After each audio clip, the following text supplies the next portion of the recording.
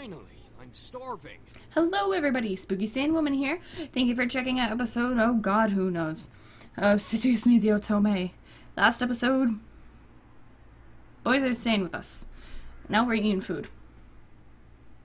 Instantly, Matthew and Sam began to stuff themselves with the food on the table. I noticed James's eye twitching in irritation, so I stifled my incoming laugh. Really, you two? You're both acting like pigs. Oh, let them have a little freedom, James. It's not like we've eaten recently either. I'm sure they've been starving. Still, that's no excuse for stuffing their faces like backyard swine. I almost couldn't hold it. But I did!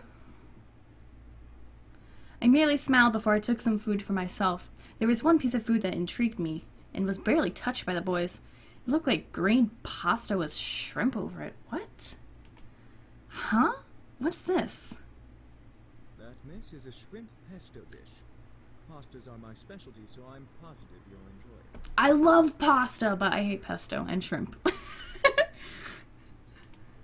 I twirled some around my fork and tried it, but I could feel my senses open as my taste buds practically melted in delight at the taste. It was creamy and savory, almost impossible to describe. Oh, this is amazing! I'm glad you like it. At least someone here in the room has taste. Matthew and Sam glared at James before they continued to eat. I couldn't help but smile at the brotherly quarrel before eating the rest of the pasta on my plate. James seemed to really hold high standards for his brothers, though it wasn't my place to question why. Eventually, we all ate dinner together. It was strange eating with just guys, but they were enjoyable to be around. They made me feel like a part of their family as we ate. However, our peace was soon disturbed. Huh? It's my mom. Excuse me. Hello? Hey, honey, how are you? I'm sorry I didn't get to see you off. Hi, Mom. Everything's fine. I'm actually eating dinner right now. Oh, good, good. So there was food there. Well, your father wanted me to call and talk to you about having a house party tomorrow night. Celebrate the new house and all. A house party? Tomorrow night? So soon? Your father insists. You know how he is with events. I knew exactly what she meant. He didn't like long, relaxing periods between important events. It was slightly messed up. I don't know why I keep doing this. I was expected to act on the drop of a dime from moving immediately the day after a funeral to my grandfather's house to now organizing a party. I know. Well, since I don't exactly have you two here to help me arrange it, I'm gonna need some time to prepare things. Oh, that's fine. I mean, who's going to know who can help? I have work, and you know how your father is. I know. I have to do it myself. You won't help. I'm sure it will be amazing, honey. I have faith in you.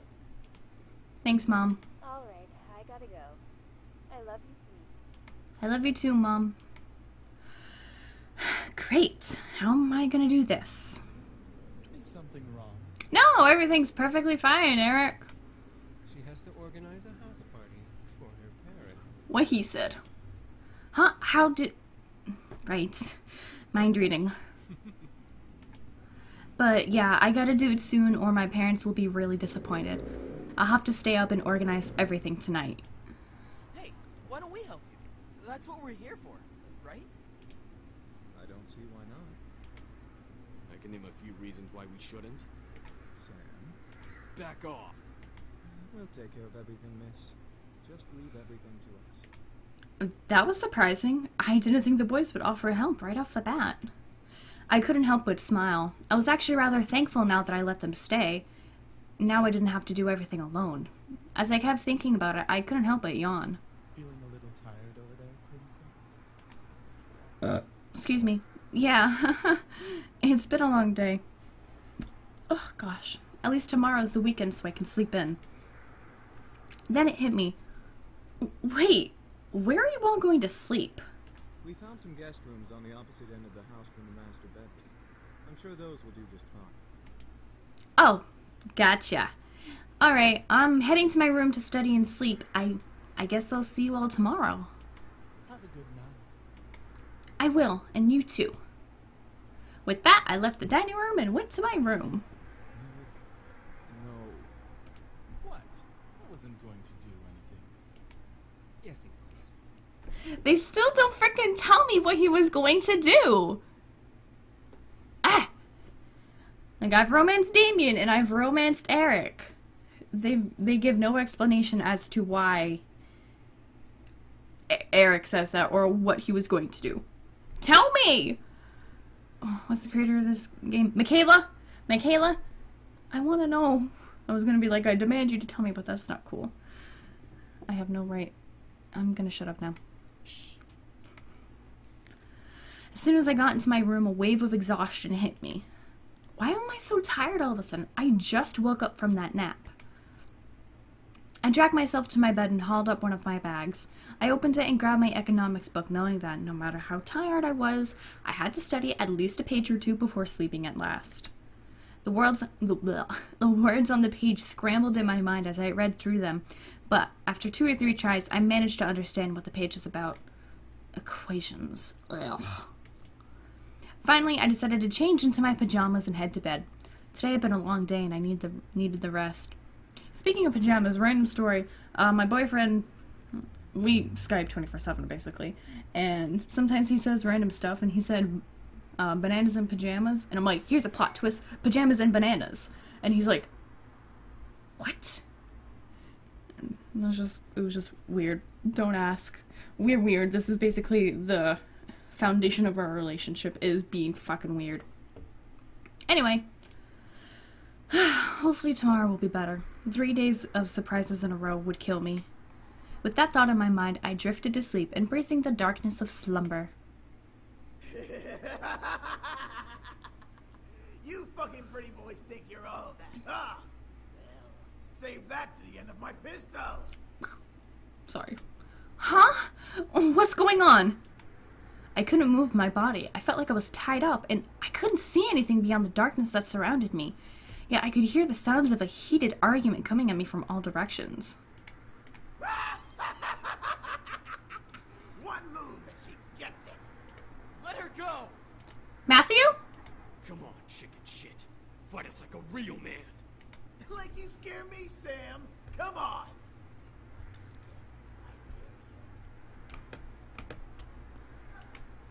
Why can't I see? Stay away from her, Malix! And what are you gonna do, nerd boy? Suddenly I felt myself pulled to one side and arms wrapped around my body protectively. I've got you. Don't worry. Huh? Eric! As I was held in a tight embrace, I felt the world around me once again settle into a low, peaceful hum. The hostility of the dream before had faded into the black as the arms around me rocked me comfortingly. Slowly, though, my eyes fluttered open, and I looked up at the person holding me. Damien! I stared into the eyes of Damien. His face was painted with worry and concern, and I knew he must have seen my dream. But why did I dream of Eric holding me, though? You can't control your dreams. Oh, well, I guess you're right. Are you okay? Yeah, I'm fine. Thank you. What time is it? It's 9 a.m. James and I were making breakfast when well... You can't control your mind reading? No. Not yet, at least. I hope to learn eventually, though. Is everything alright? Huh? Yeah, I'm alright. That's good. I'm assuming you had a nightmare. Yes, I'm sorry for disturbing you both. You didn't disturb us, miss. Besides, we'd rather make sure you're okay before anything. Oh, thank you. Now, why don't you come downstairs with us and have some breakfast? I'm sure some nice food will take your mind off of what you dreamt of. Hell yeah. Food, food, food. It was embarrassing to be the damsel in distress once again, but I felt rather happy that James and Damien were concerned for me, despite only knowing me for a short time. I wasn't sure if it was just courtesy or if they were genuinely concerned. I couldn't exactly read their minds. Alright. Food, food, breakfast foods, bacon, eggs. The two boys led me back to the dining room where the smell of bacon and eggs danced in the air. The smell wafted from the kitchen and made its way into the room, making my stomach growl in need. Oh, breakfast smells good. We should be done with breakfast soon. If you want to sit down at the table, you can. I nodded before sitting down. As I sat down, however, my mind drifted back to the dream I had. The feeling of hostility around me made my body shudder instinctively, even though I knew it wasn't real. However, as I closed my eyes, I felt a hand place itself on top of my head, breaking me out of my thoughts. Huh? Morning. You alright? Yeah, I'm fine. Sam, the owner of the hand on my head, raised an eyebrow at me before rustling my hair and moving away to sit down at the table. He then barked towards the kitchen where James was working. Hey! Is the food done yet? There's no need Oops, sorry. to yell, Sam! You're yelling too! Don't argue with me! From behind me, Eric appeared and sat beside me, rubbing his temples in obvious annoyance. Can we not yell this early in the morning? It's not like we're in the castle. Castle? For some reason, when I heard the word castle, I couldn't help but yell in surprise. These guys had a castle? Sam looked at me and smirked at my reaction. Yeah, we have a castle back home. Our dining room's 10 times bigger than this room. Well, ain't you just so dang special? And wouldn't it be logical to not yell? Whatever. Soon, James and Damien appeared, hands full of plates that carried bacon, eggs, toast, and waffles. They placed the plates down by each seat before seating themselves. My favorite. Finally. Thank you for the breakfast. It looks amazing. It's our pleasure.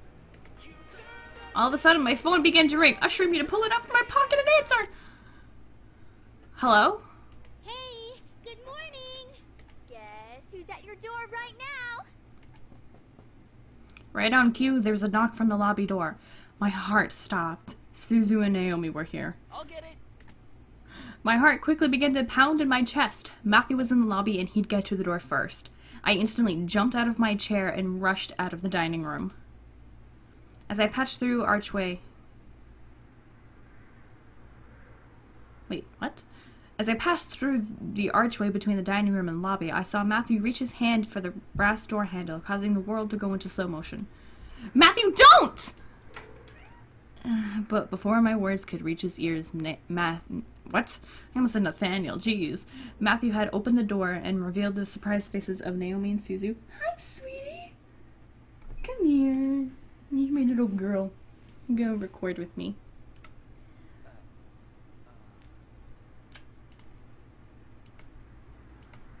The world around me stopped as Suzu and Naomi kept their eyes on Matthew, who merely stared back in fear and embarrassment.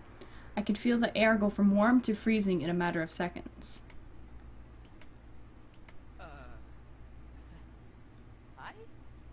Like, Mom. I could not believe this was happening. How was I going to explain this? This week was bad enough already. You want to leave, Mama? Okay, here you go. Boop. Mama loves ya. To make matters worse, I was frozen in place. Please, for God's sake, someone do something other than stand there. Who are you? Suzu, let me explain. What's going on here? Who's at the door, Matthew? Oh. Soon the other incubi appeared in the lobby with us. The situation was not getting pretty. I had to think fast. They're visitors. Then why did one of them open the door? Yeah, that doesn't make any sense. It was no use. There was no time to lie to them. I felt hopeless. Then I felt a hand on my shoulder and felt temptation. Tension in my body almost fade away. I turned my head to see James smile at me before stepping in front of me. We must apologize, ladies. We know this situation must be confusing for everyone. Let's take this to the dining room and we'll explain everything. I stared at James wide-eyed. Was he going to tell them who they were? Oh, everything seems surreal.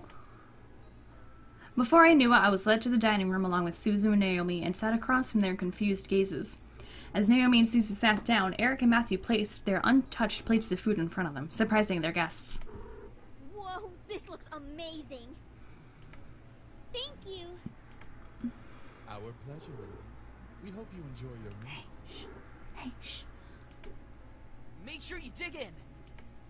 I looked at Naomi and Suzu as they began to eat, visibly enjoying every bite they placed in their mouth. Hopefully the food would ease their minds for whatever James wanted to reveal.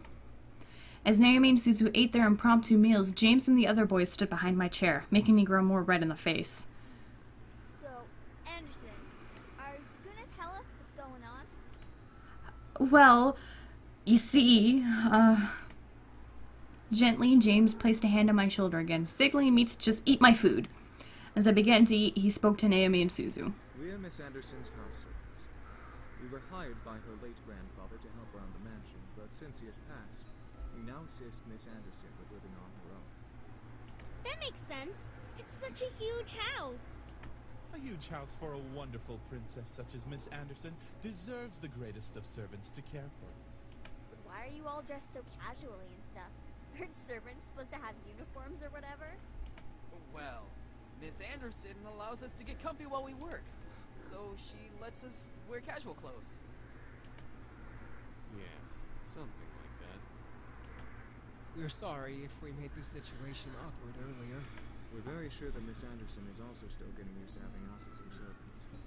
It would be very hard to explain after just a day. I guess. So, if I may ask, what brings you two ladies here? Well, we wanted to see how our friend was doing. Since it's the weekend and all, usually we hang out and just chill. Yeah, like going to the arcade and stuff. Or the Pink Lady Cafe. There's an arcade? That makes a lot of sense, ladies. Well, we don't wish to disturb you any further than we have, so we'll take our leave and start preparing the house. Huh? Preparing for what? We gotta prep the house for some sort of housewarming party thing. Our princess's parents requested a housewarming party to be held here soon. And by soon, they mean tonight. Oh, well, I guess we can help out or something. Right, Naomi? I thought you wanted to go to the arcade. This housewarming thing is more important. No need. We can handle it. If you'd like to, miss, you can go out with your friends while we handle things here. Seriously? Sam, not now. Well, I wanted to help out, but at the same time, I wanted to go out with my friends. James gave me a look of understanding, letting me know that if I left, everything would be okay. I had to make a decision, so I'm going to stay and help around the house. Are you sure? I'm sure. Besides, it is my housewarming party. I should help out too. Want us to help out as well? I think we got it all taken care of. Thanks though, girls. Alright, we'll head on out then so we're not in the way. Sorry, guys. I'll hang out with you guys soon. It's all good, Anderson. We'll definitely come to the housewarming party tonight. Thank you. I led them back to the lobby and walked them through the doors, opening it for them with a thankful smile. They both gave me hugs and before walking out to Naomi's car, which was parked in the driveway. And with that, they left. I was happy they wanted to help, but I had to do this on my own. It was not their work, so I didn't want to force it on them just because they were my best friends. We had the entire day to work. The party was tonight, and we had to do all we could to make everything right. We sat down and talked about what needed to happen before the party started that night. Each guy had been assigned a different part of the party to do, and right after lunch, we began to work. Since everything was taken care of by at least one... Hello. You're cute. James told me I could assist one of them. The question was, who? Let's go help James with the garden. What are you doing, cutie? Oh, you're adorable. James and I headed out to the garden. It had been years since I had been in the small field. The gazebo was smaller than I remembered, but I had grown since I had last seen it. And I'm gonna end this episode off real quick before... What? Oh, you're my baby. No belly rubs? Fine. Alright, thank you guys so much for watching. If you enjoyed, go ahead and leave a like and subscribe. Share with your friends if they like kitties. My baby. My little girl. My little baby. My little baby. Mama loves you so much. It's like, no, I don't like this. Okay, here you go. Anyway, thanks. Bye-bye. Oh, you little baby. Hush.